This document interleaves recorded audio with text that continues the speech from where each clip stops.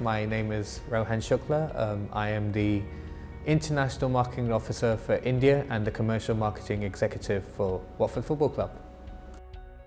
My role at Watford involves targeting India as a market in terms of growing Watford's presence there as part of the bigger global presence and the global strategy that we're looking at. At the same time, being assigned as the Commercial Marketing Executive, I now have to look into the visibility that front of shirt, sleeve sponsorships, all these different types of companies are getting that are associated with us as our partners and as our clients.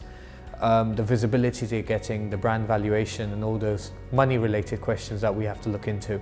That's my role as part of being the Commercial Marketing Executive at the club. In terms of my role, it was specifically thanks to networking. Just like all of our other GIS students, I was there in one of their guest speaker sessions where we had Paul O'Brien, who's the commercial director of Watford Football Club, come in. Once he came in, he was talking about how Watford were trying to grow a presence as a Premier League team off the field, despite having been relegated the previous season, so being in the Championship. During those sessions, he did mention about India, about growing the presence as targeting India as one of the markets. And I just knew I had to go up to him and give my elevator pitch in terms of just making sure that I make him aware that I could really help in this field. And that's what I did. Right after the session, I went up to him. I was very nervous, very scared, but at the same time I knew this was probably my only shot in terms of securing a proper role at a proper club in terms of having any possibility of doing that. I went up to him and I told him that whatever we were trying to do in India needs to be done through this, and the fact that certain applications have been banned in India.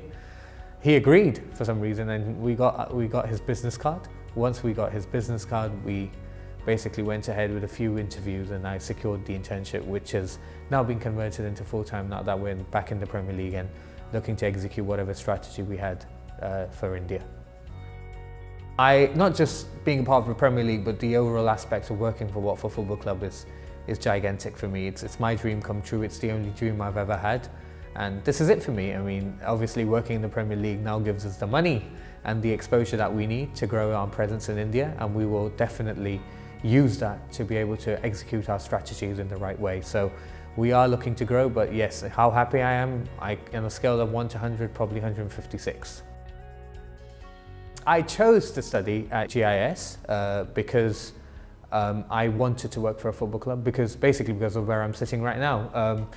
I had this dream and I knew GIS specifically catered to this specific industry when it came to football, the football industry.